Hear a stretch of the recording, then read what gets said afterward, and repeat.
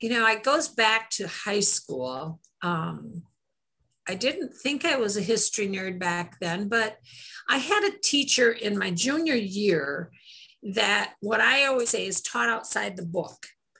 And by that, I mean textbooks tend to be written in a certain way to tell a certain story to a certain group. And he taught, Mr. Jacob Robinson, taught outside the book, and that I learned about African American inventors and other things that were going on that weren't necessarily even put as sidebars in the history books. And that got me interested in the rest of the story. So the local history, shortly thereafter high school, I had my cousins come visit. And so I put together a tour of Grand Rapids. But as I drove around thinking about what I would tell them, I thought, well, there's this other story. It's not just about what's there, it's what was there before. So that's really where it started.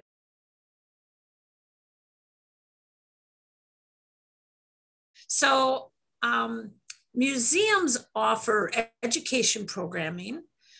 They offer exhibitions that talk about the history of the region. In my opinion, the better ones talk about it in a greater context. The local story is woven into the national story and the world story. One of my favorite books was Timetables of History, because I could interweave into my history what was going on in the arts and what was going on in battle or conflict, and all the different aspects brought together. And a museum does that if the exhibit is pulled together in a good way. It is also an opportunity to just really step back and immerse. The public museum, where I was for 30 years, starting as a volunteer, now ending as a volunteer, so it's actually been more than 30 years, does that with the streets of Old Grand Rapids. You are present within that time period of the 1890s by stepping in there. Whereas the people of this place, you are immersed in the lives of the Native Americans. And then when you step into the newcomers portion of that exhibit, they interweave the stories of all these different people with questions that, why did you come here? And all of us have a story, unless we are Native people. We have a story of why we came to Grand Rapids, whether our parents brought us, our grandparents brought us, but we historically came here for in different ways. And so that's really the first question that's asked there. So I think that museums can make us think. They can make us see things differently. And sometimes they're just fun.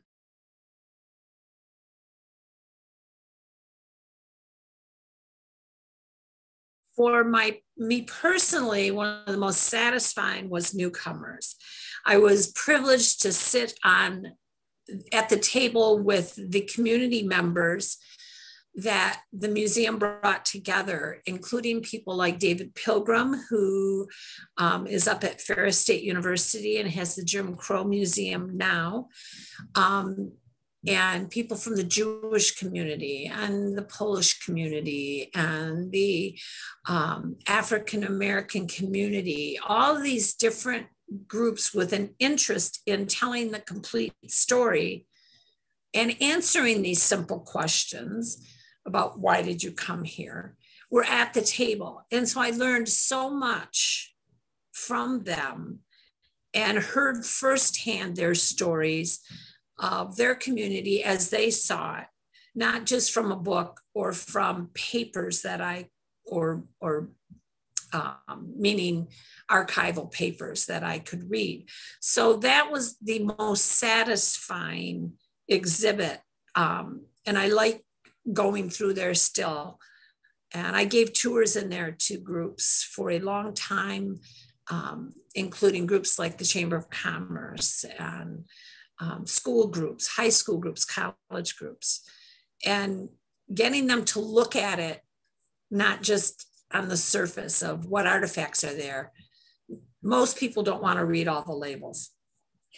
And that's just a reality. So I was able to hopefully engage them in seeing it for what it is.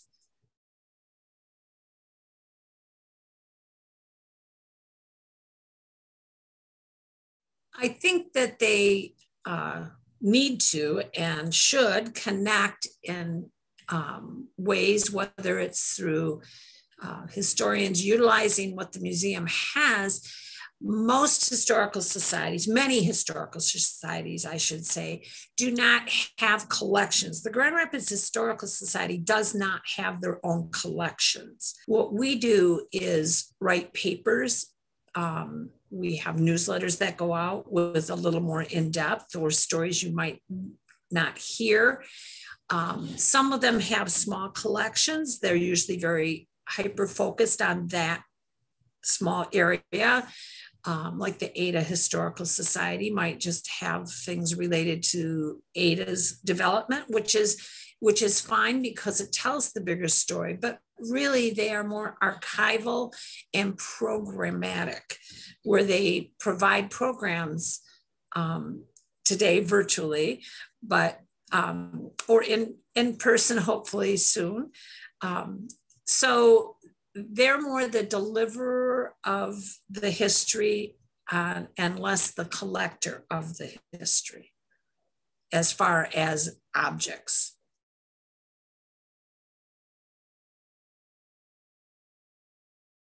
Well, the Historical Society has been around for a very long time, over 100 years. It has a board that consists of community members that are interested in history. We try to do 8 programs a year. We have struggled a little bit getting onto the pandemic train, I guess, if you will, doing the virtual programs. We're getting there. We just had another successful one. So we do programming. We have a website. We have a Facebook page. We answer people's questions that send in questions. We have published publications such as a book on the 1956 tornadoes. We collaborated by providing our members the connections along the Grand, which the Cucci Center put out. So we were very happy to do that because that was a interesting publication in that it went from one end of the center of the Grand River to the Grand Haven, which gives people an opportunity, one, to go out in their car and investigate and enjoy. So our mission is to provide programming for the public of local history and hopefully tying it into the larger picture. With things like Facebook or other means of communicating electronically, we can fill in even from people from further away that have left the region and have some of that information. And so they can add to it. But I look at local historians like the late Carl Badgema, amassed, I think there are like 1,600, I am not exaggerating, notebooks that were donated to the library by him and his estate. And they cover every topic imaginable because Carl didn't filter out. If he was researching, his big research was trolleys and the interurban railroads. but he had amassed a great collection of newspaper clippings on African Americans in the Grand Rapids, West Michigan community, on women in the same. So most historians that I know get caught up in the tangential, the things that the little fingers that go out from the topic they're really looking up, and end up adding to a much more filled out history. And then all the historians I know want to put that out there to the community. They want to share that. They want others to know. We don't do the research just to satisfy ourselves. We are hopeful, and we think that others will want to know it also.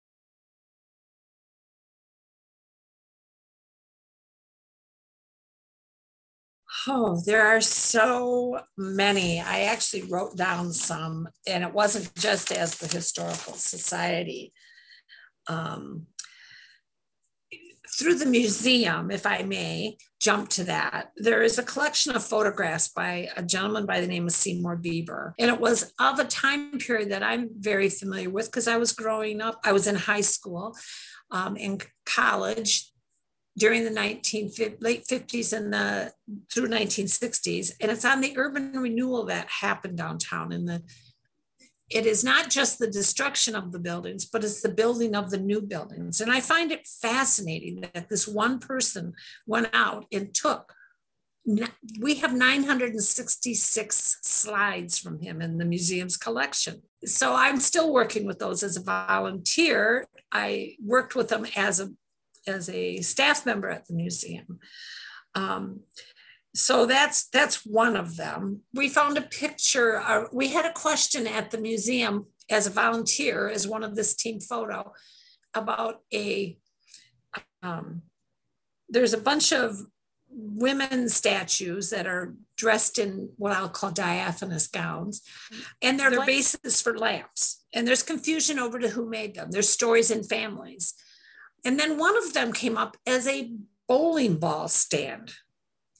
What? That doesn't make sense. So we went into the furniture exhibit, or the furniture archive room where all the furniture is that isn't on display. And we found this stand, and we were able to see that it had an indentation on the top where the bowling ball would sit.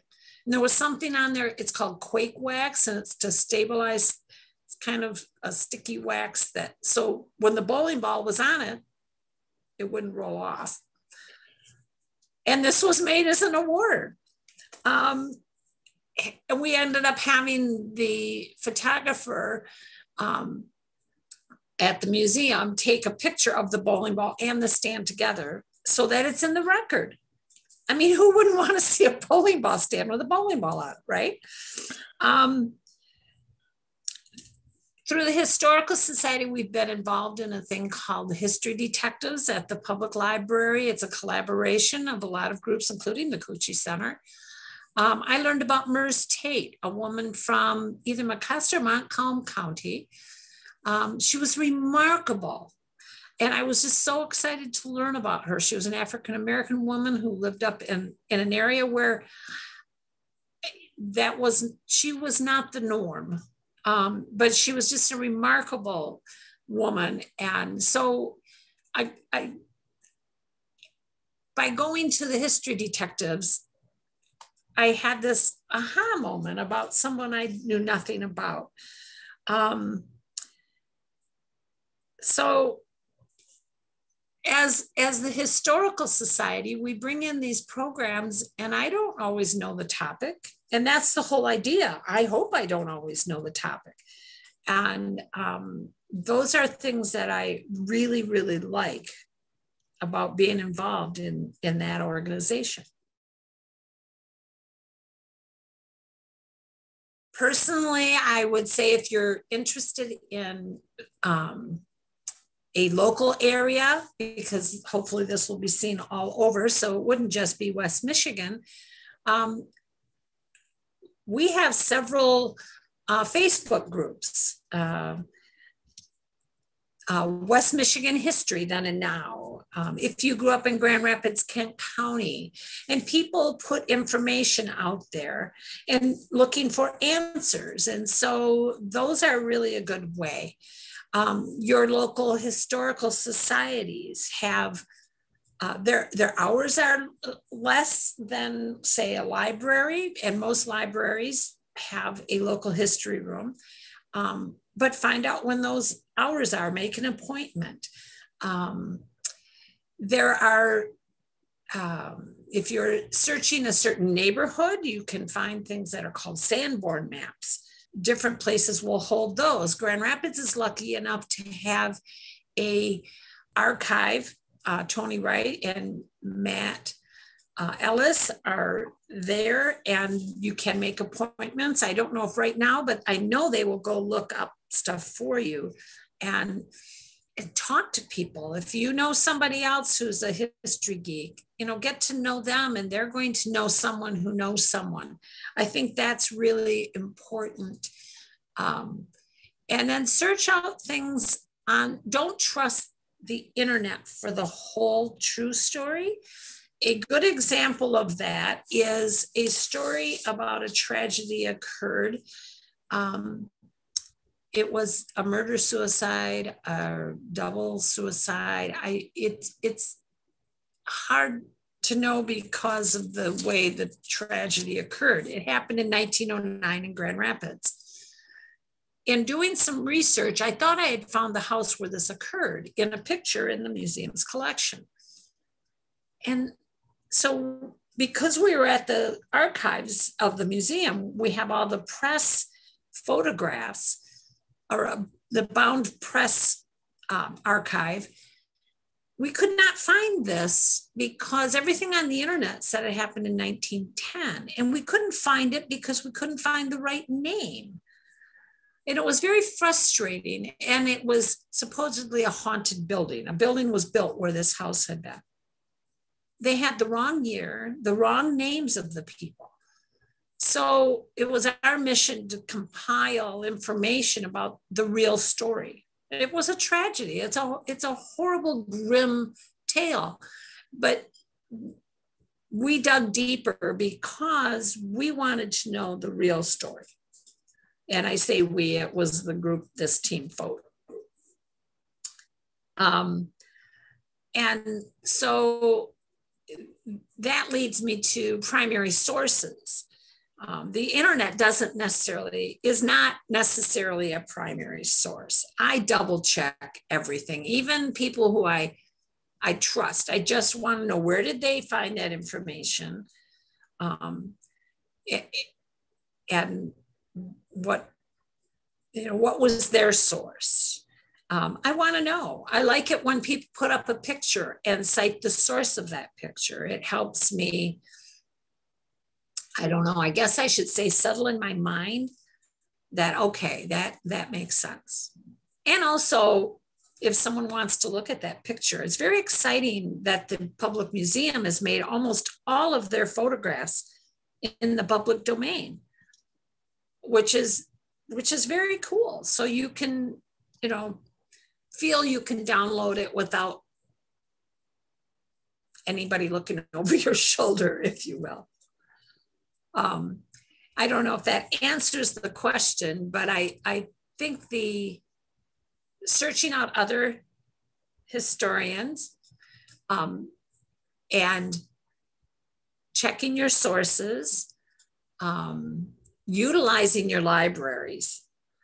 And I always look for publications that were printed or written at the time. There's a book, The History of Grand Rapids by Albert Baxter, written in 1891. I use that sometimes for my starting point. Books by noted people,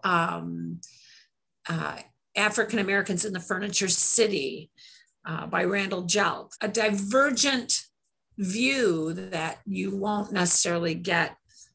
Christian Carone wrote the Furniture City book, but it's really about the companies, not as much about the people.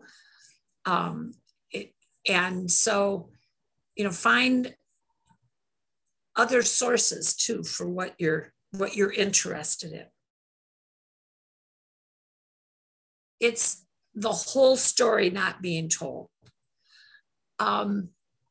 There are, when you're talking about the history, it's one thing to have a photograph and trying to identify it. It's a very limited story, probably. But when you're telling the story of, a church congregation, there is a lot that goes into that story. And it could be as simple as nothing from the youth, how youth saw that congregation. But real silences in the archives are the African American story not being told, the Asian American story not being told. In a Dutch neighborhood, the Polish story not being told, because there was, and I know of this personally, there was a lot of conflict between those two groups.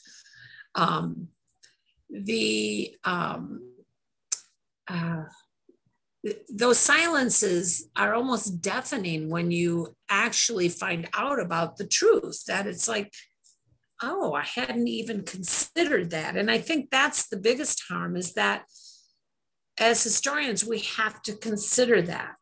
And I will go back to the Carl Badgema binders, that he thought of that. He caught that this article is not about trolleys, but I haven't read a lot about the African Americans in Grand Rapids. So I'm going to clip that article while I'm here on this page so that I don't lose sight of that. And he'd cite where he got it, the year it was written. So we are fortunate for that, in that a researcher can go in and see these newspaper clippings without going through months of microfilm or years of microfilm.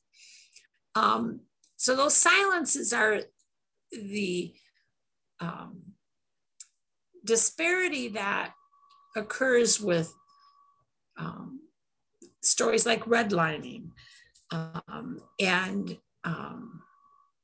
the museum in the newcomers exhibit has the story of Auburn Hills, which is a community over on the northeast end.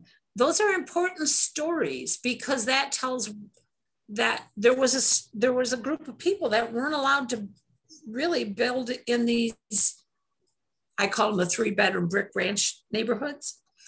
That's just my own term. So they developed their own. And they were not allowed because of the color of their skin. And those are important stories for us to remember when we're talking about history. Historians need to be aware of those stories that aren't being told, so that they can fill in those gaps of those silences that are in the archives. The public museum, when it was on Jefferson, had an open house once a year, open house weekend. And volunteers like myself, at the time I was volunteer, would populate the Gaslight Village shops. It was a street, 1850s-ish. So we would populate those so that visitors could come in. Normally those shops were locked unless we had a school group and we only went in a few of them. And I was assigned to the police station that was there. And in there was this mugshot book. I became fascinated. It's from 1897 to about 1915. And there's pictures of these people. And there's the measurements and the scars that are on them. Like, they thought that the size of your ear of two people wouldn't be the same. I don't. It's a measurement system they use to identify people. It just fascinated me. So years later, when I was on the board of the Historical Society, I said, I love the mugshot book. I'd love to do a program on that someday. They said, this was in the spring. They said, well, we'll put you on for October. So I had to I had to go start really looking at that book. And it would tell where they were from, their nativity, meaning where they were born, all kinds of things about them. And I thought, this is a good lesson on crime in Grand Rapids. It's a good lesson on, for a genealogist, you might find the only picture ever taken of a relative that sort of disappeared due to their life of crime. It was a lesson in our justice system. There was a terrible murder. They were picked up and they were in Marquette within a week of the crime in the Marquette's prison. Wow. I mean, now that would be a good year, maybe, before that crime was tried and everything settled. But it was within a week. They were sentenced to life in prison, sent up to Marquette. The style of clothing can be judged from that mugshot book. They were all pretty nicely dressed.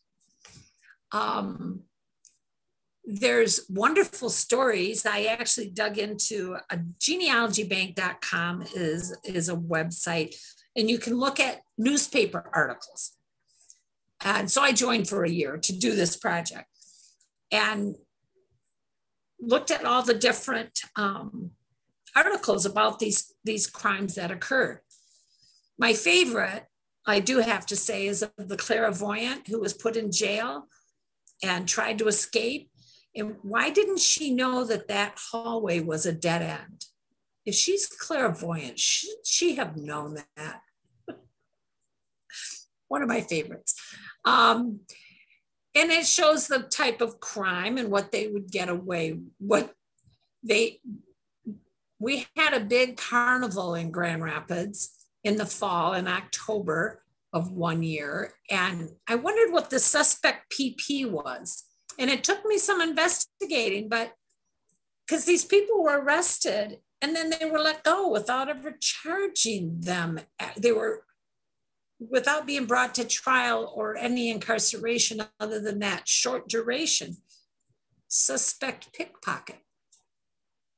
They were coming to pickpockets at the carnival, and the police watched, and they put a number of gentlemen in jail for the weekend of carnival. So there's just these delightful stories, and I just found that book fascinating. The city archive has, not the museum's archive, but the city archive has at least one other mugshot book. I think maybe two. Unfortunately, the one we have number 1 in the museum's archive, and they have number 3 and 4, I think. But number 2 disappeared. But there's so many different ways to use that mugshot book. And like I said, there's the picture of a family member that may not have ever otherwise been taken. It's just fascinating because there's so much information on each of the cards. You can go into the museum's grpmcollections.org, studying Asian Americans in Grand Rapids in the early years. If you go through the early city directories, which I love city directories. I have, my husband and I have a collection of them. My oldest one is 1929, but they were in the 1870s. You can do it by looking at last names or, and not to put it in a category, but a lot of the laundries were owned by Asian Americans. I think the earliest, the 1873-74 city directory, I was looking up J.C. Craig, who was an early barber who I knew was African-American. He's featured in the Newcomers exhibit. He was very successful. And behind his name in 1873, it's COL''D in parentheses in in the city directory. So somebody researching that could go to that city directory and the painstaking go through all of the names and see where they lived, because it will tell you where they lived and what their occupation was, if it's known. I haven't come across, that's an interesting thing though for the mugshot book that the museum owns, because that's earlier, if there are Hispanic surnames in there. I think there might be a list of the surnames. I gave the museum all, for the accession file, I gave them all of my notes and a lot of other things, because in association with that, and a list of the people in it, because that's where it belongs, because that's where the mugshot book is. You will find in the early one, at least, because they did change the cards, the mugshot book cards, and they may be different in the city archives than the museum archive book, because they were using was the Bertillon method of this measuring that was in there. But it would say what color their eyes were, what their skin tone was. It might say swarthy, but it might say dark. It's fascinating to read them because of, and then it tells you scars and different physical features. If they were arrested before, if they were arrested later, it might get added to the book. So there's a lot, and it also will sometimes tell where they lived, so you can kind of trace where that person is from. With the mugshot book, they tell their nativity or what country they are from, if they are foreign born, which is helpful. And I never read every single card when I was doing it. I was on a timeline. I was trying to find some interesting things, a variety of crime. I avoided a few crimes just because I didn't want to go there, and it was my program. City directories are fascinating because they have a list of the streets, so you could look down a street to see, and they will say who was there or what business was there. So if you wanted to know a certain neighborhood, who lived there, you could just go to the street, like Jefferson Southeast. And then you can also look up businesses. So there's a business directory. And then, or you can look up people by their last names. And always, always, always as a researcher, consider different spellings because they didn't always get it right. The directory was only as good as the information they were getting. It's pretty accurate, but you have to think of things like if it's in the 1953 directory, they probably acquired that information in 1952. So don't assume that that person lived there in 1953 unless you check the 1954 directory.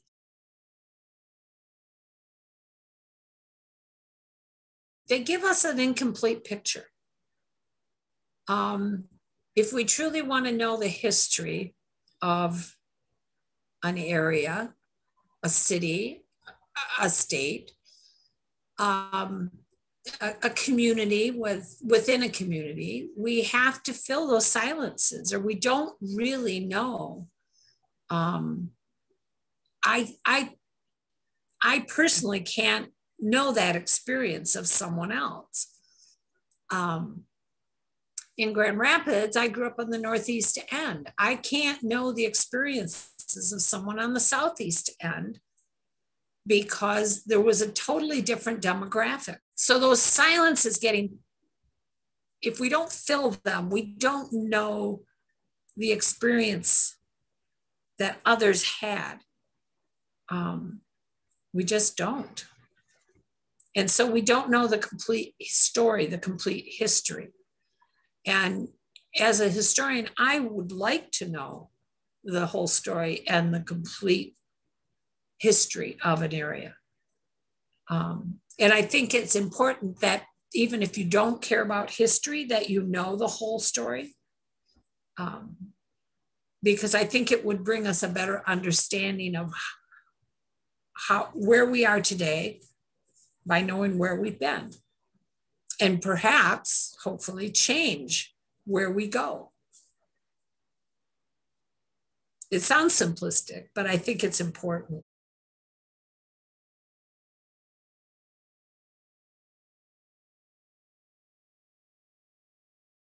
Be aware.